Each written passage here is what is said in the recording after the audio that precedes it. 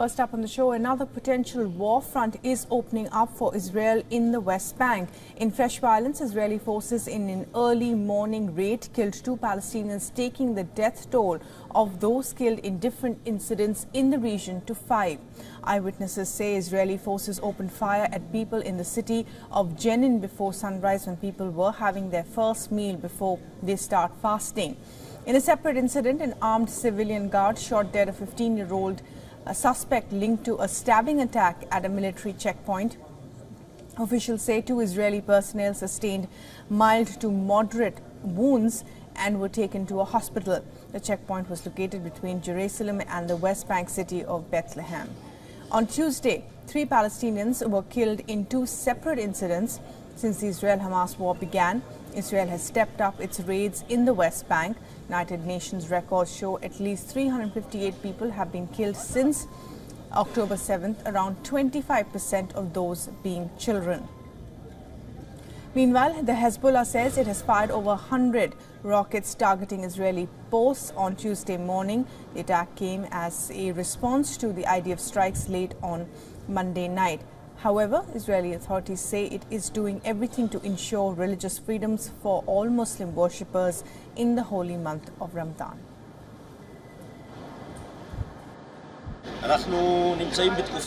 We are at a very sensitive and challenging time.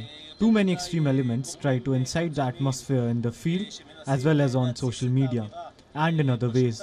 We are currently preparing with all forces in all areas, and as you could see, there are places of friction. In Gaza, Israel is continuing with its ground assault. According to Hamas, over 100 people have been killed in the last 24 hours, with a severe shortage of food, water, medicine, with famine and starvation looming in the region. A shipment of food from Morocco reached Gaza through the Kerem Shalom border crossing. A Spanish ship carrying 200 tons of desperately needed food supplies set sail from Cyprus on Tuesday as well. Now, unrest meanwhile continues on Israel's northern front as well. Israeli warplanes struck deep into Lebanon for the second day in a row on Tuesday, hitting a Hezbollah facility in the Bekaa Valley. 2 Hezbollah members were killed. Since October, over 200 Hezbollah fighters and some 50 civilians in Lebanon have been killed. On the Israeli side, over 12 soldiers and 6 civilians have been killed. Thousands have fled the border regions on both sides.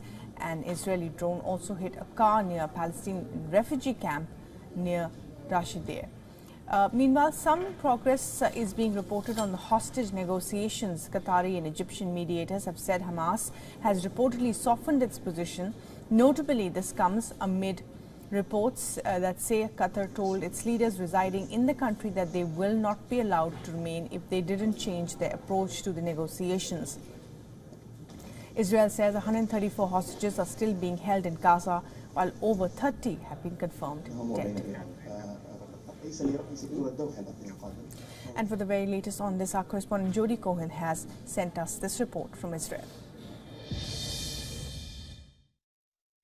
The Palestinians have said that 2 people were killed in an Israeli raid in Jenin. While the Israel Defense Forces haven't commented on this specific incident, we know that over the past 2 years, the IDF have attempted to crack down on Hamas and Islamic Jihad in the West Bank after they said the Palestinian Authority was failing to stop the terror groups. And on Wednesday morning, 2 Israelis were wounded in a West Bank stabbing attack near Jerusalem. Meanwhile, the UN has used a new land route to deliver aid to Gaza. This was delivered by the UN's World Food Programme and not by the UN's Palestinian agency UNRWA, after allegations that close to 1/4 of UNRWA male staff are Hamas or Islamic Jihad operatives. Israel has said that the problem with aid has been with UNRWA's failure to distribute it and Hamas stealing 60% of it. Israel is seeking to work with private Palestinian organisations to secure the aid convoys. However, a Hamas-linked website has suggested that Hamas would deal with what they called collaborators with an iron fist. This is Jody Cohen for WION World as One. For all the latest news, download the WION app and subscribe to our YouTube channel.